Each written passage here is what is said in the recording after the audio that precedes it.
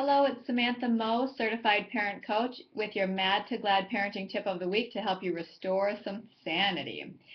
Has your child ever said your name like 10 times in a 30-second period? Mom, mom, mom, mom, and it drives you crazy? Well, one of the reasons for that is it actually triggers the stress response in your brain because they're starting phrases with your name. So you know what that feels like inside of you, right? It makes you irritable, it makes you tense, it makes you want to escape. Well, the same thing is true for your child. So if you say, Johnny, get over here. Johnny, stop throwing toys. Johnny, did you do your homework? Johnny, it's time for dinner.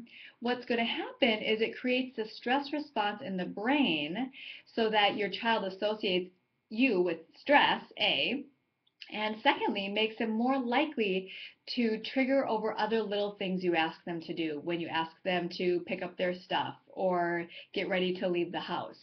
And so I want to give you a really practical tip for how to calm the fire in the brain for your child, but also for you.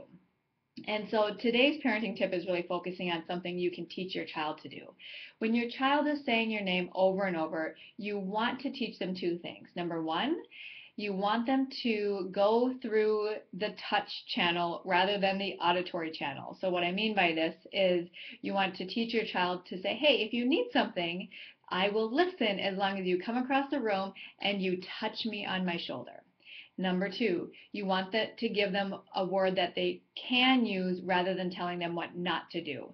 So if you're telling your child, don't say my name across the room, the brain doesn't hear the word no and what not to do. So instead, you're going to teach your child to say, excuse me.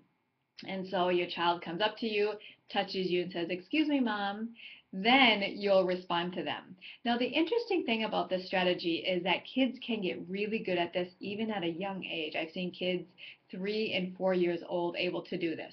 Not always 100%, but they learn this strategy as long as you role play it. So you really want to practice this outside the moment of infraction, or in this case, we could even say irritation.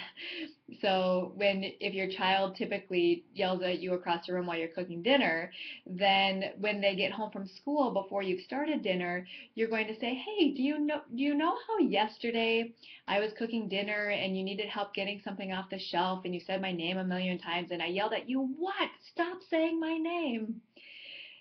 I want to do something differently because it doesn't make me feel good to yell. So let's try this. When you want to get my attention, I would love to help you, but I need you to do these two things. So you have them do the touch, you have them say excuse me, and then you want to role play it. When you rehearse new skills, it creates a map in your child's brain, making them more likely to remember it when the actual moment comes up. Now, in order for this to really work, you want to role play it. And in the moment when they forget and they start saying your name, you also want to remind them, oh, I'm happy to listen, but there's two things you got to do. Remember what they are. And you don't ask them, do you remember what they are?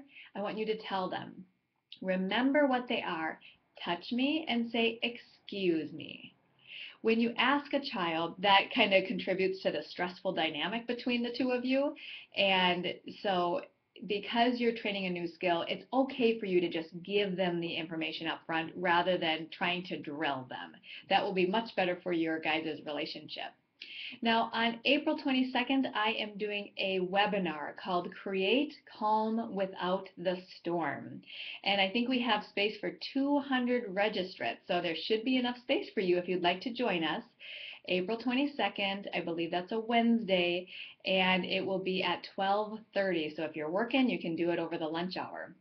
I'd love to have you join me because I'm sharing 3 tips to create more calm and helping your child develop better self-control so that you don't get stuck in this dynamic that drains your energy. Registration information is below. I'd love for you to grab your spot, and I will talk to you more there. See ya.